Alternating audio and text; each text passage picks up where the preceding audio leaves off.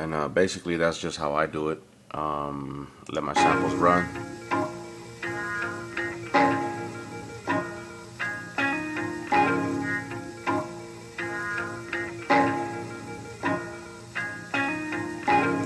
Alright.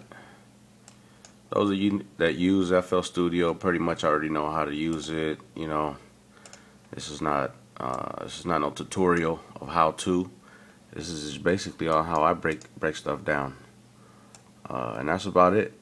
So once I make my chop, I do what it takes to do to set it in place. Now let's hear it. Let me turn my drums down because it is 5:46 in the morning. I've been up since last night, and you know, sometimes it gets like that.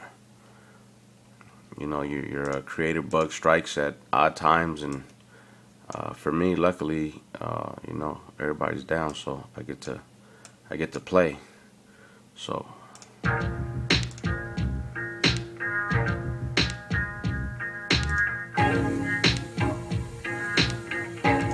Okay. Just gotta run that through my mixer. Turn that shit down. Okay, that one has a filter.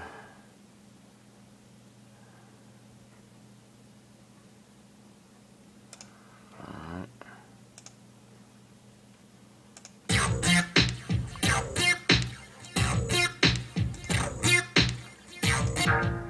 Here it goes.